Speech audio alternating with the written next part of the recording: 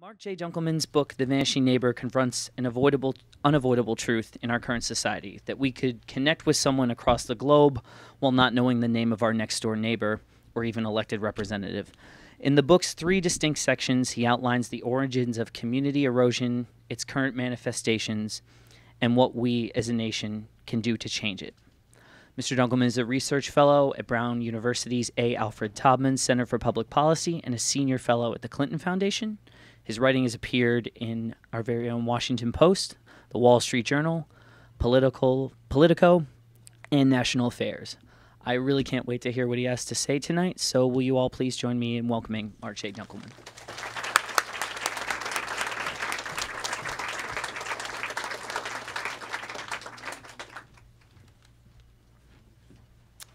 Well, thanks everybody for coming out. We moved from Washington to Providence over Labor Day, so it's a thrill to be back and visit with friends and bring the mic up a little bit. How's that? Better? Good. So this is a book that I wrote for my wife, but I actually wrote it to my father. And let me tell you why. During the dozen years that I lived here, I'd fly home to Buffalo with some frequency. Every time I was there, at some point or another, he would turn to me and ask, "What are you guys doing down there?" And it was a question that that seems fairly reasonable at a moment when most of America is pretty done with Washington. And the question prompts you to go through a very common litany of explanations for why Washington is broken. We all know the typical litany that there's too much money in politics, that gerrymandering has ruined the House, that the filibuster has ruined the Senate, that lobbyists have overrun America, that it often comes right back to money. And the interesting thing, as I would go through and explain this to my father, each time with a different explanation that I hoped would satisfy him, and never did, was that in each case, the phenomenon was something that existed before Washington broke. Money has always been around in politics. 1916, Pierre DuPont gave nearly $100,000 to Woodrow Wilson's opponent simply because he supported an income tax. This is not a new phenomenon. Gerrymandering is named after Elbridge Gerry, who was James Madison's vice president. The filibuster, we filibuster more frequently, but it's not because the rules have changed. It's just that senators are now more inclined to filibuster. So I wanted to go back and try to figure out what actually happened.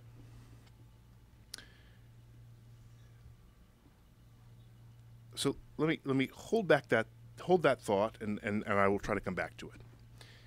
When I was 5, we moved from Cincinnati to Buffalo, away from my grandparents and my family. And I noticed something each time we visited Cincinnati again, which was that when I drove up and down the streets of Cincinnati with my parents, the streets where they'd grown up, they could name each and every person in each house. They could name who they were, what the kids were like, where the parents worked, what they'd done, where the kids had gone to college. And when I went back to Buffalo and I went up and down my own street, I couldn't name a single member of a single neighbor who didn't have a kid in my public elementary school class. It was a very jarring distinction. So I began to wonder what had happened.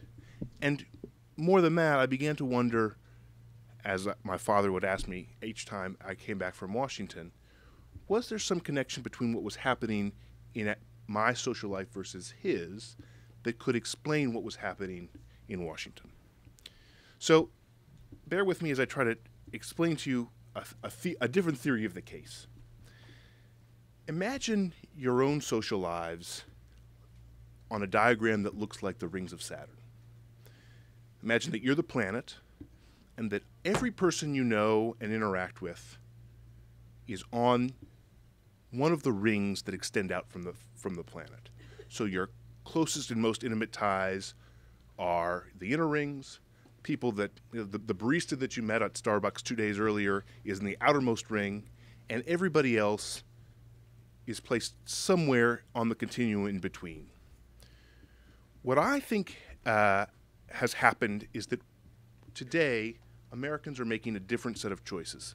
It's the first third of my book. I'm not going to go through exactly why we're making these choices, but I think for the first time in American history, Americans are taking more of their time and attention and investing them in the innermost rings, so the people that they love most, and the outermost rings, so people who share their sensibility about politics or root for the same football team. And what's been lost are the relationships in the middle, what I call the middle rings. So when Robert Putnam wrote Bowling Alone, what he was talking about were these middle ring relationships: bowling leagues, PTAs, neighbors. What I want to stress here, because this conversation, when people talk about community, often turns on the issue of whether there's more or less. I don't think that's a great way to think about it. I think the better way to think about it is that we are making different choices individually. And we are building different kinds of community. So when people say community is declining and someone else says, well, no, I'm now in touch with a whole variety of people who are on Facebook or on Twitter or whatever their new connection is, that's authentic. That is community. And I think we should be very careful not to diminish it. But it is different. So let me try now, quickly, to come back to the core question, which is, why is Washington broken? Middle ring relationships are unique. They are unique in American history. They're unique in world history. 20 years ago, one of my colleagues at Brown, Gordon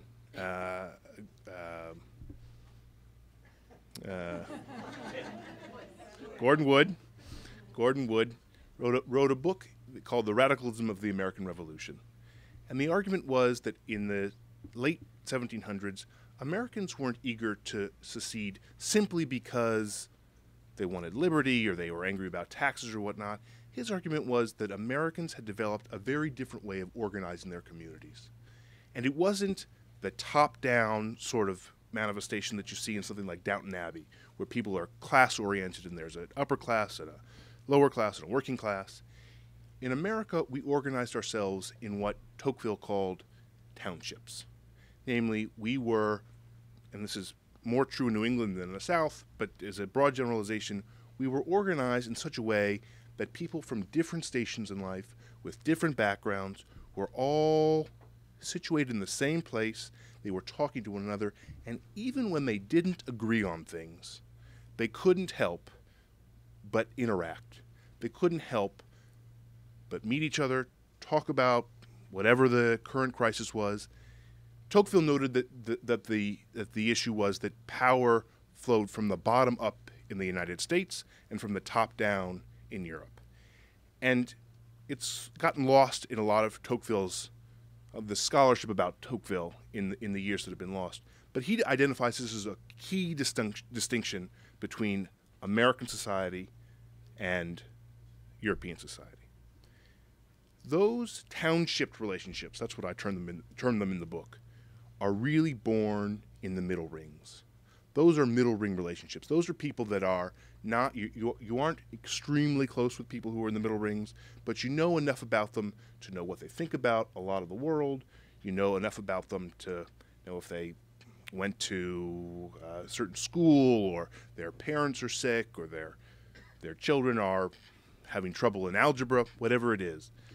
And that it was in those relationships that people began to have an appreciation, when they didn't agree, for the other person's point of view. That's not something that happened only on Capitol Hill. It's not something that happened between powerful Democrats and powerful Republicans. It was something that happened in the course of an individual's everyday life. My view is that without that foundation, without that community structure, it's very hard to have the kind of political system that we have today.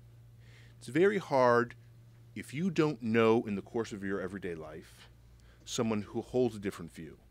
If you don't have the experience of going to a coffee shop and you're a small business person and you see somebody who's a academic, and you're on opposite sides of a political divide, if you don't have that experience of talking over a political issue, or having the experience of having interacted enough to know, even if you don't agree, the other person isn't crazy.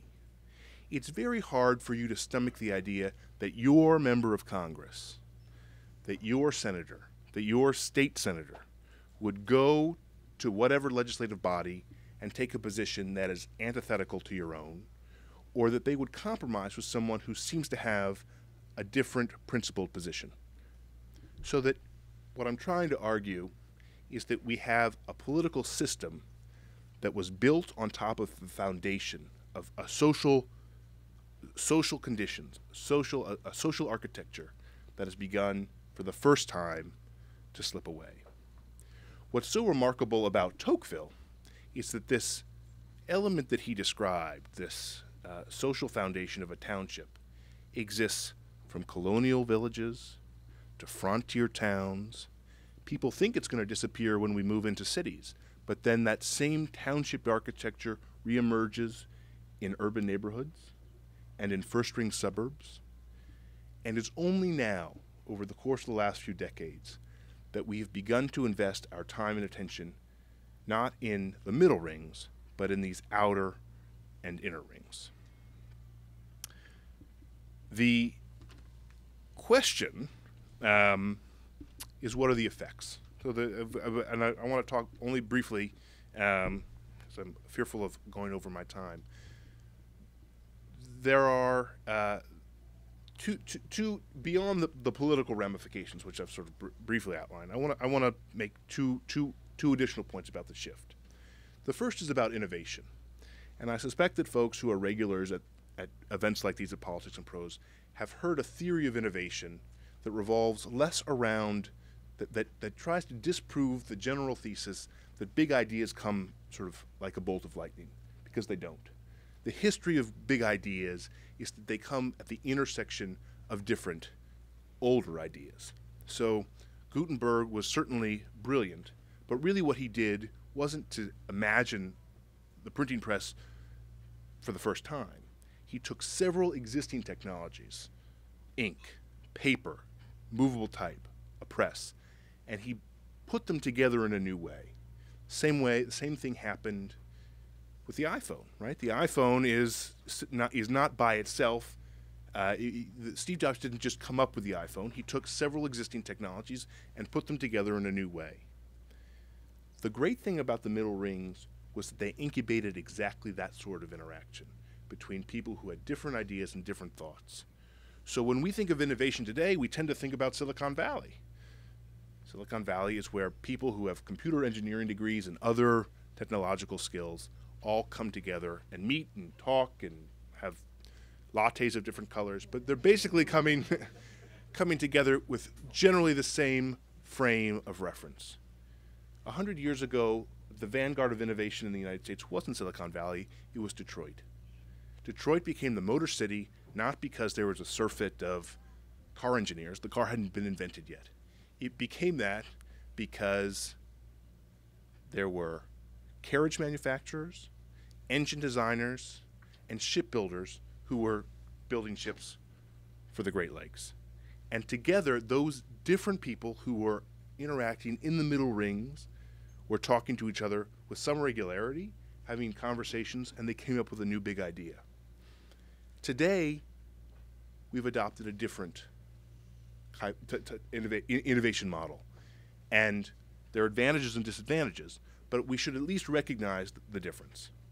The last thing I want to talk about in terms of the distinction is that we built a social safety net that presumed that the middle rings would exist beneath the institutions that we're all aware of. So let me give you an example.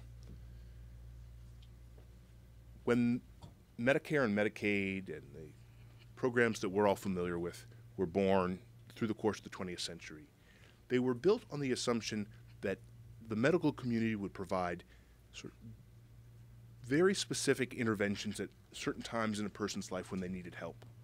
So you'd have a heart attack, you'd go into a hospital, you'd be helped back into better health, and you'd be sent home. And there you'd be cared for by your family, your neighbors, people that you knew. Today, many of these acute conditions that that were the bane of elderly life in the 20th century have been, for the most part, not cured, but they are no longer quite the issue, and we've developed to the point where we're living longer and finding that we are having to deal with chronic disease. Well, chronic disease is not something that you can have a big institution like a hospital or nursing home take care of immediately. You don't have Alzheimer's, go in, get repaired, and be sent home. It's a different sort of challenge, and it's a challenge that the institutions of hospitals and nursing homes aren't properly addressed currently to take care of. What would happen if we had middle ring relationships was that there'd be a confluence of care. You'd have these institutions providing some sorts of care, but then you'd come back into the home and you'd have neighbors to take care of you, as was the case throughout American history when there were middle rings.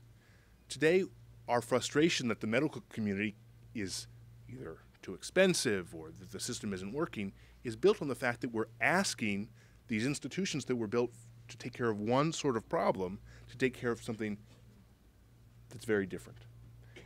And that absent the foundation of these middle ring relationships, the medical community feels like it's falling apart, or at least isn't up to the demands. If you put all these things together, you begin to see a picture that begins to explain what George Packer called last year the unwinding. You begin to see that, or it begins to feel, and this harkens back to my father's question, what are you guys doing down there? Everything seems like it's broken. The government isn't working. Economic growth is down. Our entitlements are out of control, et cetera, et cetera. It just goes on and on. And it's very hard to understand what's happening. What's going on? Our tendency, of course, is to look at each individual problem and try to diagnose it. In politics, it's the filibuster, the gerrymander. In the economy, it's there's too much greed on Wall Street, or a variety of other complaints about in business. And there's very specific complaints about what's happening in our social safety net. The odd thing is, if we all woke up tomorrow and saw on the news that half the buildings in Boston, Seattle, San Diego, and Miami had been painted lime green, we wouldn't go to each of those cities and think, I wonder what happened here in Boston that painted everything lime green, and not say, what has happened in all of these different realms of American life that's changed? The thing that's changed is that our core social architecture has changed. That's what's beneath all of this. The question, of course, then is, what do we do about it? And it seems to me that there are essentially three possibilities. I was on Diane Rehm today and had a long interview, and somebody tweeted at me. It was a guy who has built software that will allow you to meet your neighbors.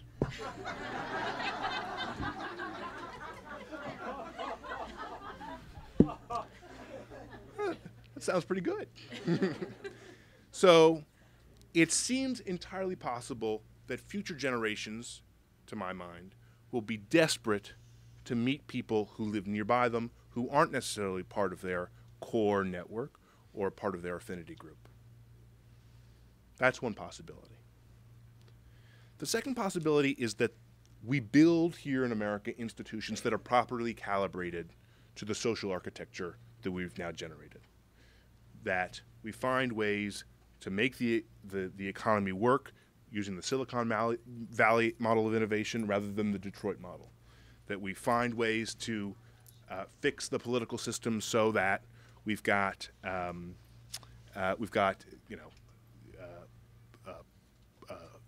Congress and a presidency that work collaboratively together once again.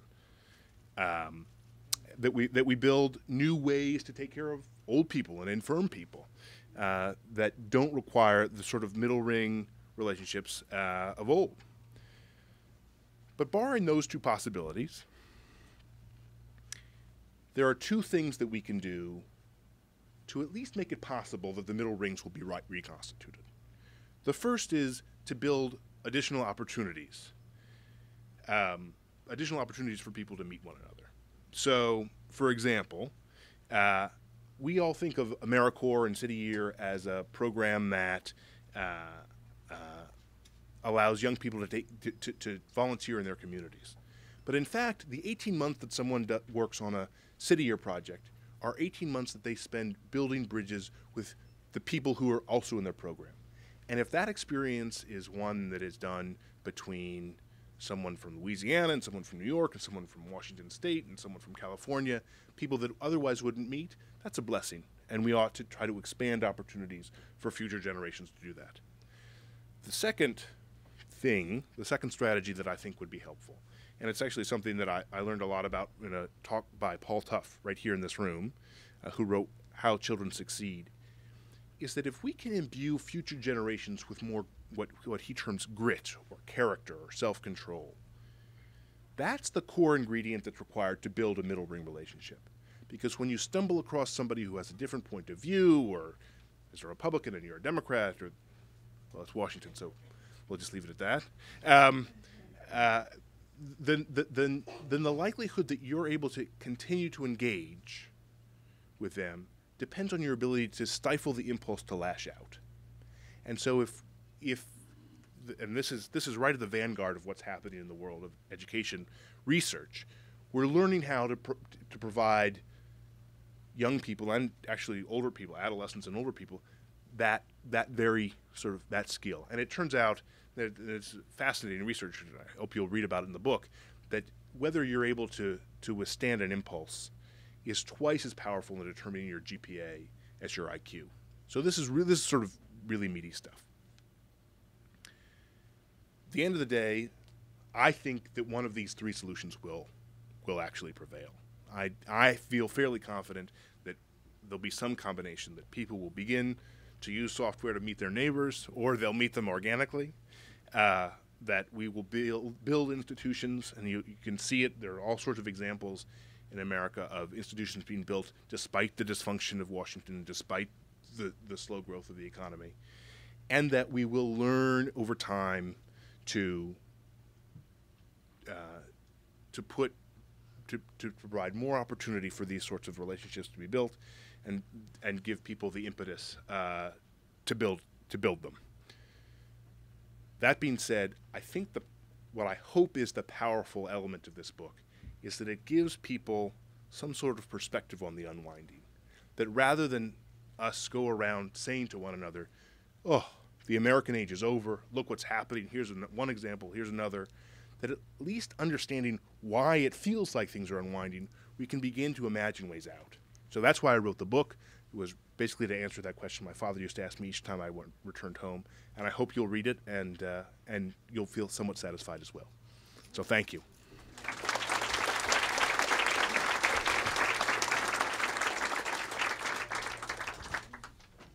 So this was great. And I heard you over here. Yeah. And I heard you on Diane Rehm this morning. I should say I'm a primary care physician, and the chronic disease business is a little more complicated than I think you realize. We have two models. One is the for-profit model, and the other is the developing community organizations model. You can tell which one I'm for. And if you want to talk about it more, we can talk offline. Mm-hmm. But my question is, nobody talks about work. And that's where most people spend most of their time these days. And that's where they have most of their relationships. I knew people now I have to work from home, and I don't really enjoy it. But big change. Yes, and it's unfortunate, but that's the economy. But that's where people have their relationships. And maybe, I don't know if you consider those middle ring relationships. outside of Washington, people are not necessarily organized by political party. Mm-hmm. You know, they work for companies that manufacture things or sell things or provide services or whatever. So you might get different kinds of people, and certainly at different levels you'll get different kinds of people, workers, management, executives. Right. Right. So first of all, why didn't anyone talk about work as a social setting this morning, and how does it fit into your cosmology of Saturn? Yeah, well, it's an excellent question. I can't answer the first question as to why no one spoke about it. I guess you didn't call in, so Yeah, next time. I never get in. You know? I think it's helpful here to think about your work environment or your children's work environment or my generation's, the environment where we work compared to where my grandfather worked. My grandfather was in the sock business. He had a small, not exactly a mill, but he had a facility outside of Cincinnati. He had, in that facility, he had people who were management. Right. He had in-house lawyers. He had people who were selling the stuff. He had people who were packing the stuff. It was a whole environment of people from different interactions who were those are classic middle ring relationships, right? In the service economy, you don't generally have in each environment places where people from different stations are all sitting together, or at least having meals together in the cafeteria, right? In the service economy, you have a wide range of people who generally are of similar standpoints all together, so that there is an element that as you move from a manufacturing economy to a service economy, that the social interactions at work are very different, and so that to the degree you do have middle ring relationships, and I think you'll find, in fact, that in many cases people who are in cubicles in office buildings now are having fewer water cooler conversations than were had 2 generations ago, because they're caught up on email, or they're in the spare time that they have, they're checking Facebook, or they're texting with their spouses, whatever it is. That in each of those environments, it's not that the people don't have any middle ring relationships anymore. It's that the amount of time and attention that each individual has is spent more heavily on the inner and the outer relationships. And I think that happens at work as well as in other environments. Thank you. I guess I want to continue the inner ring inquiry here. It's a concept that seems reasonable, but It's a first step. I always feel better when I can bring data to bear on concepts. Yeah. If I get it correctly, the sort of basic premise is that the middle ring relationships of, say, 1950 or 55 were qualitatively different than the relationships that we have now.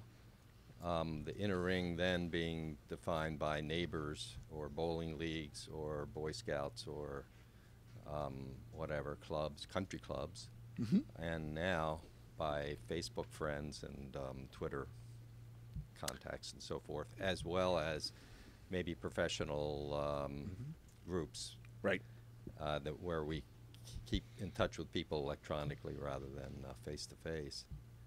So and it seems like the basic concept is that diversity of the middle ring community that we had in the mid-century or whatever was more diverse, at least in class terms and in political sort of view terms, than our contacts are now. You're describing our contacts now through Facebook or whatever as, I don't know if you're thinking of those as middle ring or not middle ring, but my question is, has anybody brought any data to bear on what is the diversity in terms of any of the dimensions of people's Facebook friends now in comparison to what the diversity looked like for people's experience of the mid-century? Right. Well, asking me about data is smart, because simply because my great frustration. I've been working on this book for 7 years. My great frustration was that it's almost impossible to find data that lines up exactly with what I'm trying to say, which is that each of us individually has a certain fund of social capital. It's slightly different from the way Robert Putnam uses the term, but each of us has a certain amount of time and attention, and we are investing it in certain relationships and not in others. And that whether we are actively choosing or not, whether it's being chosen just because of the rhythms of our everyday life, we're investing them in different sorts of relationships. There's no perfect way to measure that. You can have people self-report. There's some time use data that begins in the 90s, so that you can't really compare over time.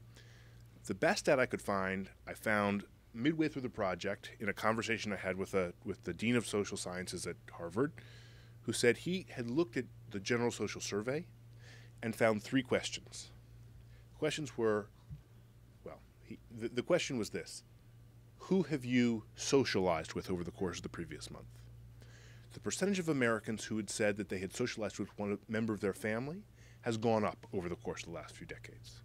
The percentage of Americans who say they've socialized with a friend who lives several miles away has also gone up.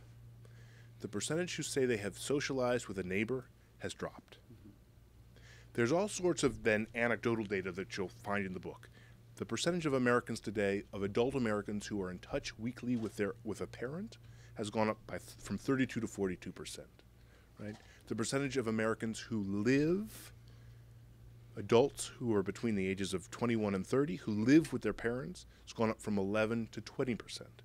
So you can see evidence that people are investing more heavily in the inner rings and less in the middle rings. The second part of your question, which is a great one, which is, are these outer ring relationships, isn't it possible that these outer ring relationships are actually more diverse than the middle ring relationships? Wouldn't it seem intuitive that I'm a Cincinnati Bengals fan, a Caucasian Cincinnati Bengals fan, and there's an African American Cincinnati Bengals fan who lives in Seattle, and we're both on the same blog talking about the Cincinnati Bengals? That would appear, at first glance, to be evidence of greater diversity. In fact, we probably don't even know each other's names, right? We just on the same blog, we're talking to one another. So that's actually an affinity group. If it was a middle ring relationship, the two of us might meet at a bar, we'd talk about the Cincinnati Bengals, and suddenly, the news would come on and we'd start having a conversation about something else. That's a authentically diverse experience where we're really exchanging views about things that we don't necessarily agree about. In the outer rings, if that guy turned out to be a Cleveland Browns fan, God forbid, I'd immediately dismiss him, right, and go back to finding someone who agreed with me. So that's the distinction that I'm trying to make. Thank you. I realize that I'm standing next to a water cooler, so I guess we're having a... Yes.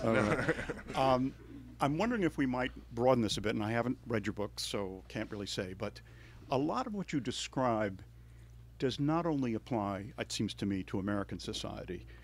There is, if you can call it global, you can call it a broader disaffection, for example, in the democratic world. Now, a lot of the phenomena you describe, even if some of them, as Tocqueville correctly noted, were top-down, class-oriented societies, it's something that goes beyond just simply our traditional structures and affects politics and social life and human interactions all across the globe.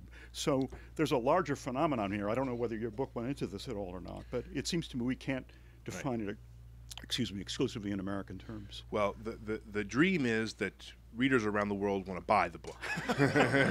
That's a given. That's a given. Right, from your comment to God's ears. Yeah, right. The point I wanted to make was that there is a symbiosis between the social structure of American life and these institutions that we've built on it. Doesn't mean that the same phenomenon isn't happening elsewhere. And I think it's a worthy second book, and my agent is here, and maybe afterwards she and I will discuss whether that's what the follow-up should be. But the issue is that we are at a moment where nearly every conversation, broad conversation about America, suggests that things are unwinding, that things are spinning out of control. And I hope that this book provides people some sort of solace or some sort of explanation that connects the dots. It's certainly true that the same technological changes, suburbanization, digitalization, the advent of the service economy, the fact that we're all moving up Maslow's hierarchy of needs, which is right in the book, that is going to affect things all over the place. And there was a moment several years ago, too many years ago, when I thought maybe this book should be about something that's happening in the broader world. In the end, I wanted to bring it back to this, what I wanted to identify for people an epic mismatch between these institutions and the foundation, the social architecture below them. And so you're absolutely right. It's a slightly different conversation, and I hope that I can answer that in some Good. Thank you. future forum. Right. Sure. Thanks. Hi. I realize that you're kind of dealing in generalities here. Yeah. But I think one of the dangers of being an average white guy is that you miss some of the diversity. For example, my neighborhood, which is out here in the suburbs of Montgomery County, which classically people think is, the sort of anonymous, bland community. I mean, our elementary school in our neighborhood is 35% Hispanic, and yet I know 6 families that have moved within the neighborhood because they needed a bigger house because they were having kids, but they didn't want to leave the ties in their neighborhood. So I think that there are these kinds of communities that exist, and Absolutely. urban planners and elected officials have a term for this, which they call NIMBYs.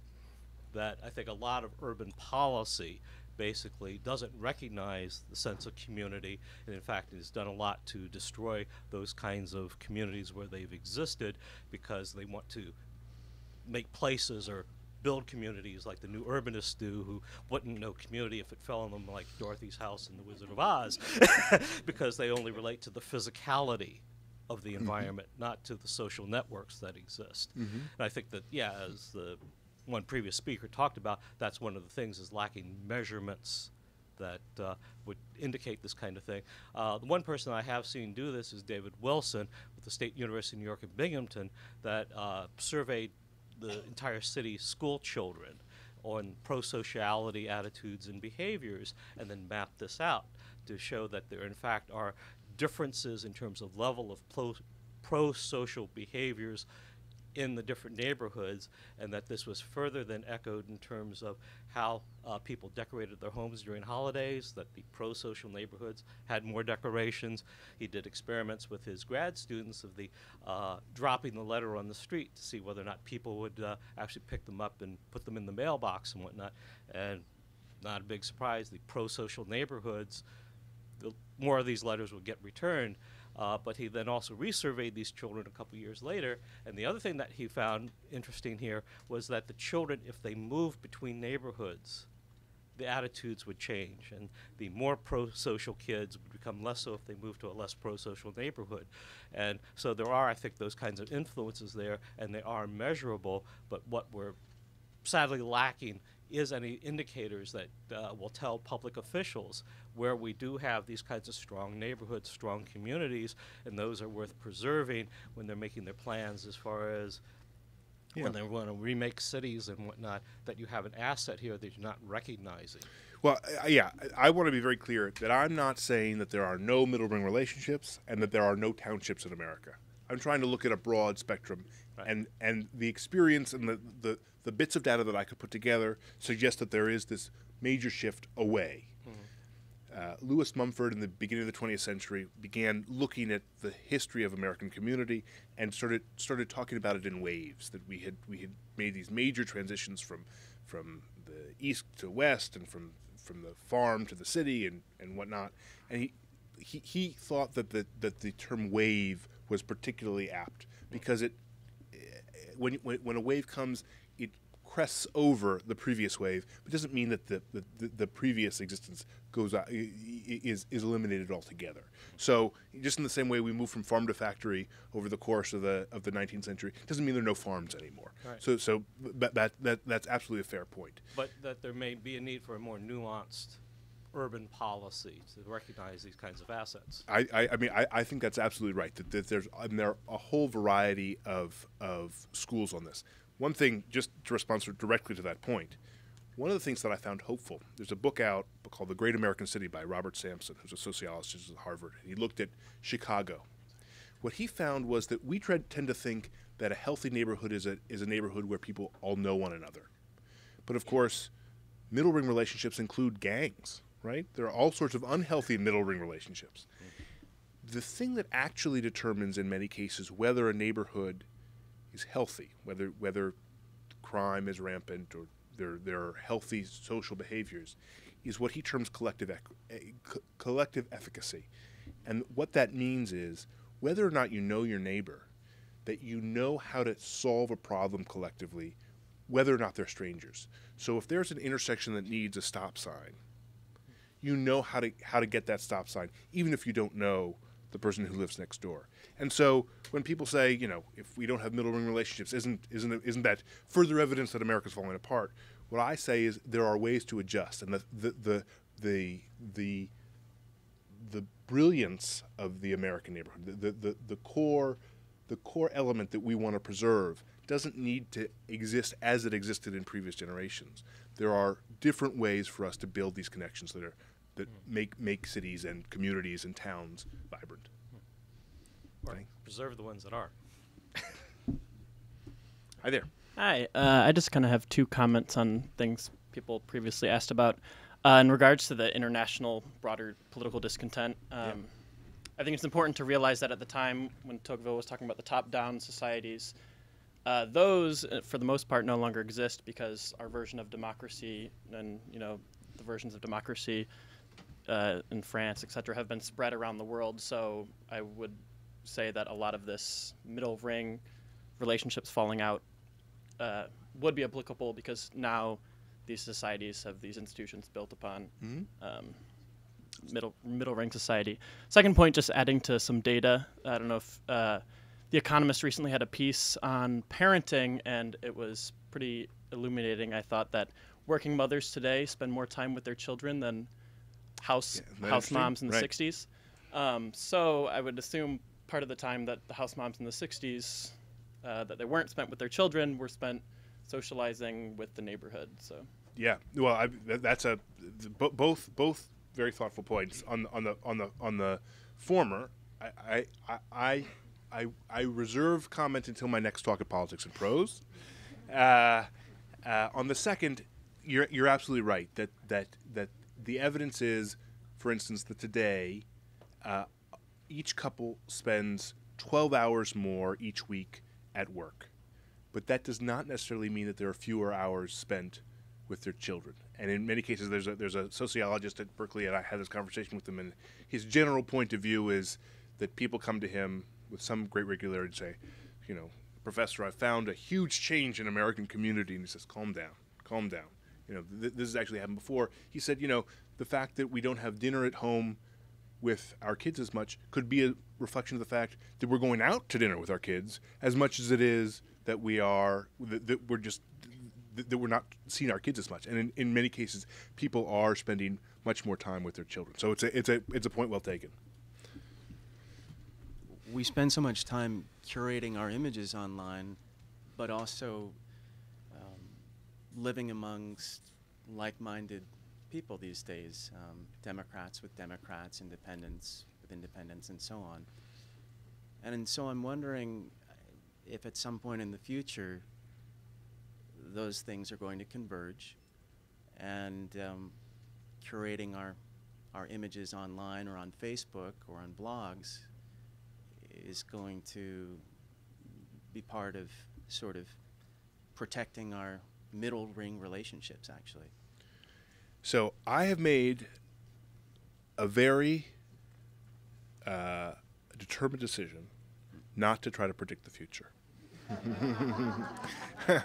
And I don't even want to come down on the side of this shift being good or bad. I was very careful in this book, and I think probably to the frustration of a few readers, that I don't say either things are going to fall apart because we don't have the middle rings, or the new digital age is going to be Shangri-La. I want to be very careful about it. I feel like I can say with some accuracy what's happened. I don't know what's going to happen. But I think what you're saying, which is that there would be a new desire to reinvest in these sorts of relationships and new ways for people to connect, whether it's to meet your neighbors over online or whatever it is. I think that that's very possible. I think that, I mean, to move away from the data into the anecdotal.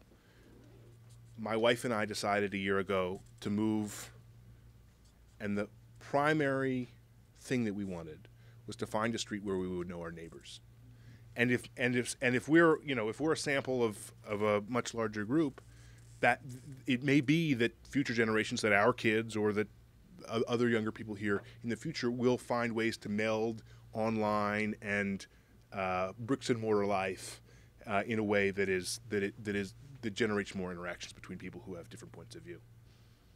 Thank you. Thanks.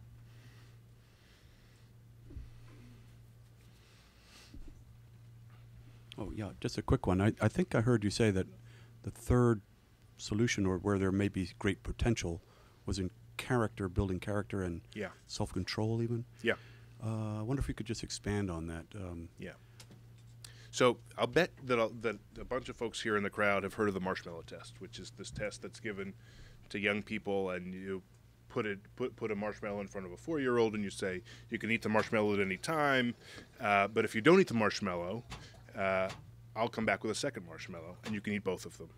And those that eat the marshmallow immediately are nowhere near as successful in life on a whole variety of indicators as those who are able to withstand the impulse to eat that first marshmallow so that they can get the second. And there's all sorts of data about self-control. There's a great study of a population over time in, I think it's Dunedin, New Zealand, where they looked at folks at a young age and they tracked them through their 40s. And they looked at those who were young and were able to withstand the impulse, had greater measures of self-control, were wildly more successful, were healthier, were less likely to have been wrapped up in the criminal justice system compared to those who had less self-control. The argument that I'm trying to make here is that it's that very skill that allows or empowers someone to build a middle ring relationship. That if you're not able to withstand the impulse when someone says, I really think that Sarah Palin is great. If you're able to withstand the impulse, say, oh my God, right? You're halfway towards building a middle ring relationship that you otherwise wouldn't have, right? So, I'm a little surprised that you have not addressed the economics of this. What is the impact of the chasm that that is increasing between a small number of people with the digitized, urbanized world who are becoming extremely rich, and the middle class is disappearing? And I would say the middle class probably was a very important part of that middle ring that you're talking about. Would you please speak about this? One of the things that I find so ironic about the conversation we have about social mobility in the United States is the fact that while we are more economically stratified than we've been in a long time, by many measures things are much more fluid on a whole range of other issues. So today, if you're a homosexual and you want to get married, the odds are in much of the country that you'll actually be able to live your own sexuality. The divisions of race have diminished across a whole variety of American life. It turns out that social mobility, by sort of a broader definition, is way up. Economic inequality is absolutely grown, and my tendency is, you'll have to read the book to get the full flavor of the argument. But my tendency is to believe that we should be viewing this as, how has this change in social architecture and the way it's affected the economy begun to drive economic inequality, rather than looking at from the standpoint of here is this problem of economic equality. How is it affecting our social lives? Look at it the other way, and it's interesting. I've frequently gone and asked people who are in the world of finance in particular, why is it that the salaries on Wall Street today are so crazy? Why is it that, by comparison, the CEO of someone at a hedge fund today is so much greater than it is in proportion to what it was 3 generations ago? And the first answer is greed, right? That's always, that's the for those who are sympathetic to that being a concern. But if you think about that, it's not that the folks on Wall Street 4 generations ago didn't desire money. So what is the thing that's changed? I've never gotten a good answer to that question. And if there's someone in the audience that knows, please come and talk to me after I'm through here, because I'm curious about it. I suspect, if I think about it long enough, and I've begun to piece together, that there's some element of a modicum of reasonableness that comes from having frequent interactions in these middle rings, where you're meeting people who have different points of view, and that would temper what you thought was a reasonable salary or reasonable income. And that absent those sorts of relationships, now I can't prove any of this. And to the gentleman who asked me about data, like, please, this is conjecture. But that's how I've begun to think about it. So that you may buy it, you may not. But if anybody has an answer to this sort of existential question of why things have gotten so bad, I mean, let me introduce you to my agent. Yeah. Bill Bishop has this book, The Big Sort, great which book. which hits on a lot of what you're talking about. Of people are choosing to live near similar people, and then it weakens community because you don't have those sort of middle ties. So I'm curious what you think about that, and then also that book would seem to suggest that people are consciously choosing to live in a way that destroys these middle ties that you're talking about. So I'm curious. We're all sympathetic to your point of view. We're all at a book talk for your book. I'm curious what, when you talk to people who, haven't necessarily thought about this or at least don't think in the same way, what kind of reaction do you get? Right. So let me take those two parts of the question. The first part is Bill Bishop had an argument that people were sorting themselves out so that you'd see a 1984 Volvo with a peace sign on it in a neighborhood, and you're an old liberal, and you'd move into that neighborhood rather than one that had a lot of pickup trucks. My argument's a little bit different in that I think Bill's right. I mean, I think that's a pretty compelling argument. I think the evidence is overwhelming. There's a distinction, though, between having a neighbor who thinks like you do and having a neighbor who you don't know, right? So that you could be living amidst people who have a whole variety of different points of view, but if you get home at 5 o'clock each night, drive your car into the garage, close the door, come inside, feed your kids, and then get online, you're never having that interaction. And that's the distinction between what Bill was arguing and what I'm arguing. The interesting part of this experience for me, and hopefully I'll get to give talks like this at bookstores around the country or other places, have conversations with people who aren't all from Northwest or from the Washington area.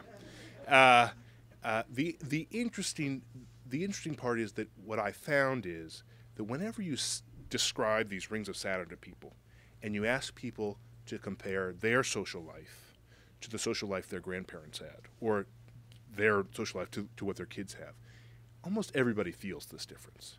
There's almost no one who says, no. I've got very strong middle rings, and my grandparents had. So that's in fact the most fun I've had with this is that almost in every interaction I have, I describe this, and someone has a story of their own. Their grandmother was very involved in a club, or their grandfather, whatever it is, and that's very gratifying, and that spans the political spectrum.